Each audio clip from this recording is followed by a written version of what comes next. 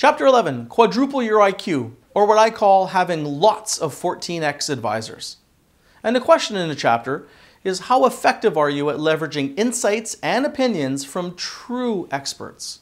Those are people who have done what you're up to at least 14 times before, in both business and in life.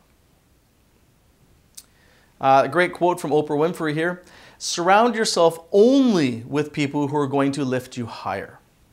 You know, I'm really passionate about this because all too often I see people take advice from people that they just shouldn't listen to. And if the person isn't a master of the situation that you're trying to solve, or hasn't solved a situation like this 10, 12, or 14 times before, there's likely danger in getting this person's advice. And whether it's a lawyer, an accountant, a personal trainer, a videographer, a coach, a speaker, a consultant, a therapist, it doesn't matter what it is, you don't want to be people's guinea pig. In his book Outliers, Malcolm Gladwell talks about how mastery comes once you get 10,000 hours of practice. So when we're looking for advisors, that's who we're looking for. People who already have their 10,000 hours, have made the mistakes, have had the lessons, or beyond the conventional wisdom, or beyond the theoretical learning, and have true wisdom based on their own experiences. Key point of this chapter is to have a team of 24 amazing experts, literally a text away. You want to have a whole bunch of amazing people that you can rely on in work, self, and life that you can get a hold of right away to help you solve your most important challenges or leverage your biggest opportunities. So you need to work on this if the full weight of every decision rests solely on your shoulders.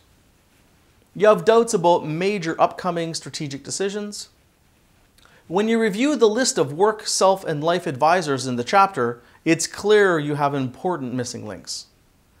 When you get stuck on a decision, you often don't know whom to call, or it doesn't even occur to you to reach out to someone. Finally, you dislike, don't trust, or hesitate to call your current advisors. That's a pretty bad sign.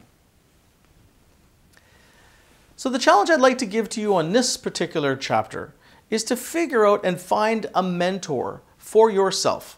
If you're a CEO, it's a CEO who's already been there and done that. If you're an executive, it's someone who is already much farther down the journey than you are currently. No matter what, you want to find someone that already is where you want to be in 5 or 10 years in the future.